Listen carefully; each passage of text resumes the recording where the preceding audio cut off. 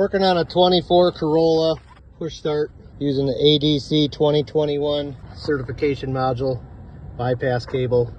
Pull the glove box down, it comes out, no screws, just 2 clips here. It pops out kind of like a Jeep Wrangler.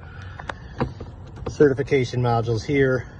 The plug is on the very top one. You unplug the car, plug it into our cable, and we got the ignition turned on. I'm gonna add a fob.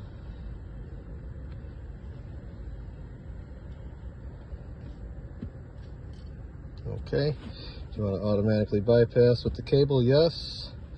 And we are connected to the internet, so we're good to go.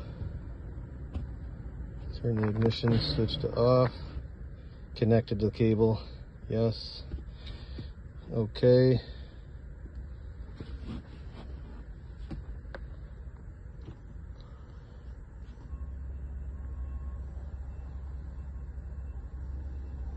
So far so good. It's got the C's and the keys.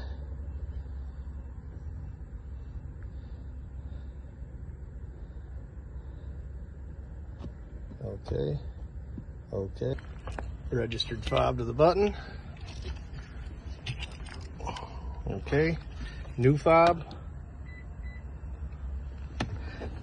Both of them authenticated.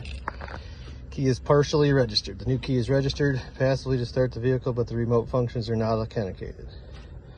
Okay. Register ID smart box. Okay. Okay.